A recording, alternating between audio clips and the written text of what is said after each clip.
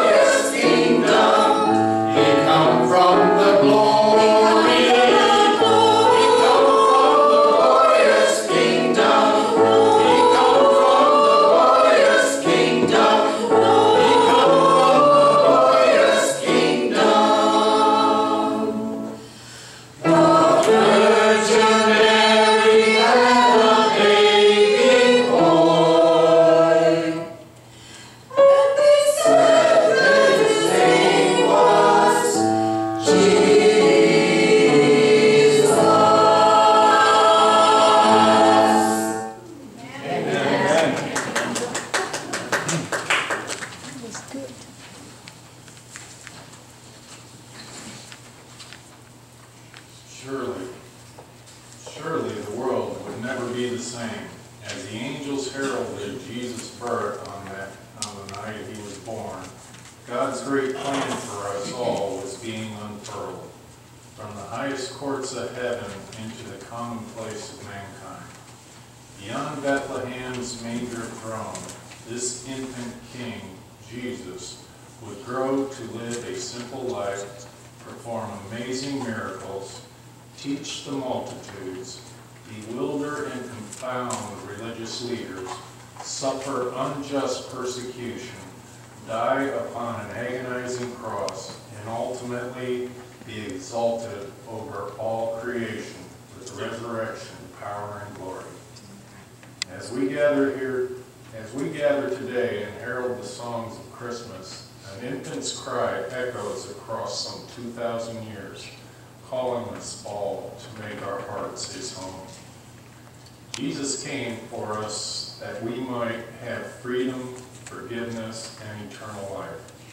The miracle of Bethlehem is not that man might prepare him room in our world, but that he promises to welcome all who would believe to reign with him in heights and worlds yet unknown. So let us lay down our lives before him and enthrone him with praises that angels have never known. Together let heaven and nature proclaim, joy to the world, Emmanuel has come, peace on earth, Glory to the newborn King. Amen. I'd like to invite the congregation to turn to your song sheets, and there's a medley of Christmas carols that we are going to sing, Joy.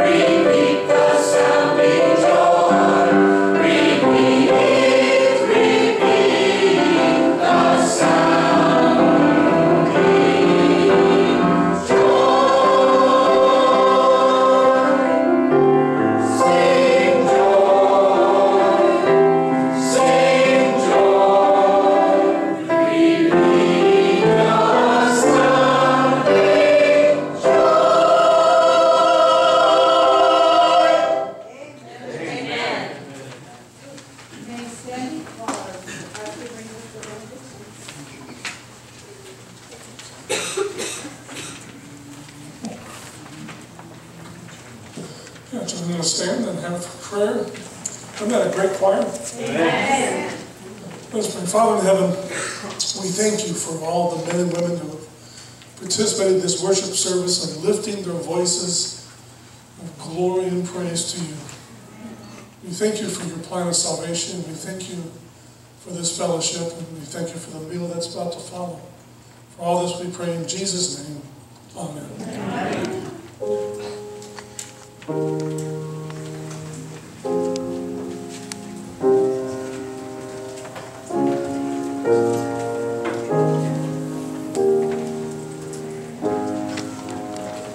Only Troy can do it.